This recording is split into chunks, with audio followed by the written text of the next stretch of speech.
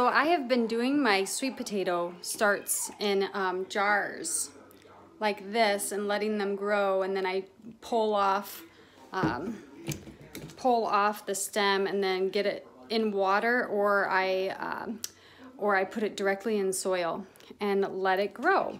So one thing that I think is kind of annoying is having this sit up here and in a south window, and it doesn't harden off as well when going outside.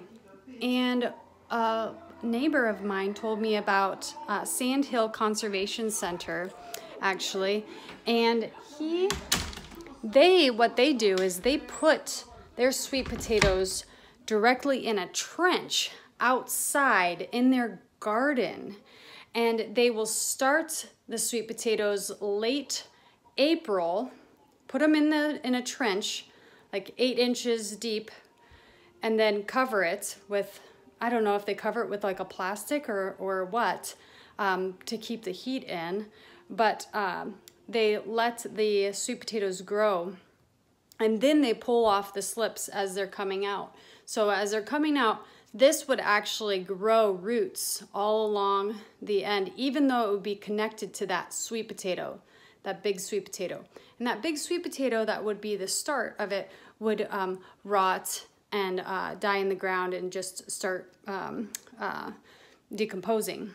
But this new stem with all these little things would start making a new sweet potato plant with lots of nice big sweet potatoes to enjoy.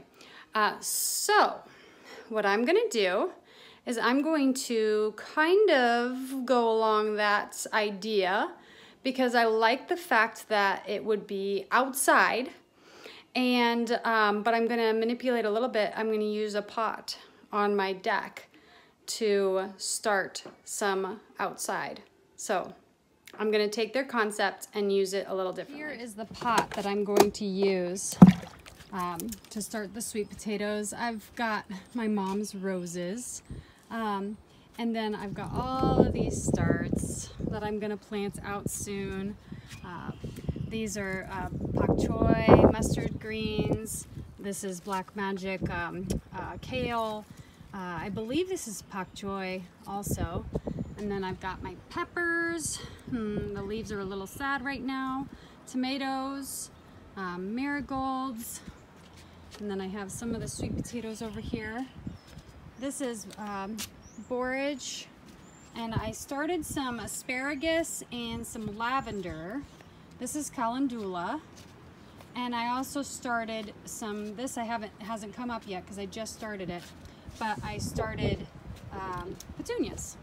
So petunias, I think I'm gonna plant near the asparagus because they're a companion plant for the asparagus. And oh, this is a really pretty purple kale. Purple kale. So I'm just gonna actually pull these out. And I know sweet potatoes, they're not too finicky. I'm gonna pull these off. See? That one has a new start, a root. It's perfect. Wonderful. Okay. This one's kind of stuck. Come on, stinker. All right, I might have to let go of the camera for a minute. Okay, I have these ones too that I have not started yet. So I'm just gonna let them start. And it doesn't matter how thick I have these guys, because I know sweet potatoes, they just will shoot up anyhow. And we're not trying to grow sweet potatoes in this container. Again, we're just trying to get the sprouts to then make more sweet potatoes. Okay, I'm sure soil would work fine too, but I'm just gonna use this sorghum peat moss that I didn't really want to use, because I was like, I think it's enriched with something and chemical and blah, blah, blah, and I want to be less chemical driven in my place, but I'm just going to let that happen. I'm not going to get rid of it. I'm just going to let it do its thing. So we'll see what happens. I'll probably take it inside if it gets pretty cold, but Otherwise, I'll leave it out here. I'm gonna fill this up with some water. I'm sorry, Kalina. Sorry, did I poke your nose? Did I poke your nose? And then Lily. Hi, Lily. I think Lily's actually pregnant. Are you pregnant? I can kind of feel little babies inside of her, which is so fun. So with the slips, you can actually just plant them right out in the garden.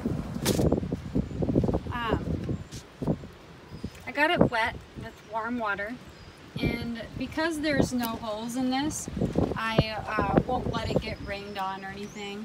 Although I might try to catch some rainwater because it's the best to water with. Hey, are those ducks doing okay, Kalina? Have you guarded those ducks well? Yeah. Here are my eggs that I got today from the ducks. I got them all out on pasture. Oh, I'm so excited. We got the fence completed. It's almost done, and we'll do a whole video on that. So Lily's not the only one that is pregnant. We have a few bunnies that are pregnant, and we have these little guys. Oh, they aren't even 10 days old yet. They are so cute. This one's beautiful. Well, I think they're all pretty. I really like the harlequin colors though. So cute. So I think we have a few bunnies that are actually pregnant and going to be giving birth at some point here. But as you saw in the picture, there's some scratch on my arm. And one thing about bunnies is that they make really great pets, especially Holland Lops because of their personality, but they cannot retract their claws like a cat can. So their claws are always out. So if they're already anxious as a predator, as a prey animal, they already have a little more anxiousness inside of them that hasn't been bred out of them per se. So when you're holding them, they can get kind of scared and they can try to scratch themselves out of your hand. So just anticipating that, knowing them, and you know, I should have held the bunny in a better position and I would have avoided those scratches. Yeah, so also our goats, some of our goats are pregnant, and our smallest ones, I don't think that they're gonna give birth for quite a while, which would be better for them anyway. But, so we shall see